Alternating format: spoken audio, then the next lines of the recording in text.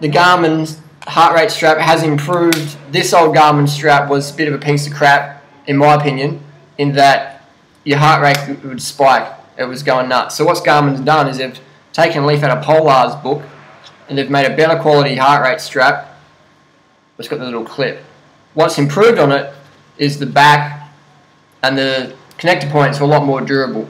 Anyway, I don't need to explain too much, but when you get a heart rate strap from Garmin, you might make sure you get the latest design with the clip on the side versus the buckle at the front. Alright, that's what you want. It's going to have it doesn't join at the front. Does that make sense? So you're looking for the belt with the clip on the side. If it doesn't have a clip on the side, don't walk out the shop with it. It's going to most likely fuck up and you get all these spikes in your heart rate data. So definitely, if you have a problem with it, send it back to Garmin. It will be covered under warranty. So that's the old strap, pretty useless. Obviously, Garmin didn't really test it too well because if you read the forums, a lot of people had a lot of problems with this heart rate strap, including myself.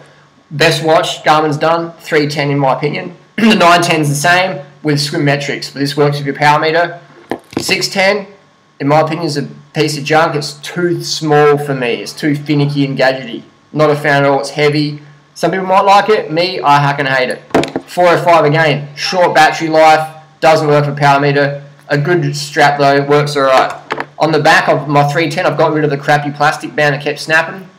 Retrofitted a 405 band which you get on eBay. Fits alright, like, you know, it fits perfect for me. And it's just great, you can put it on your handlebars real easy. Transitions a lot easier on your bike, you don't have to worry about buying extra stuff like the bracket, quick release bracket, all that crap. That's my feedback, that's my opinion.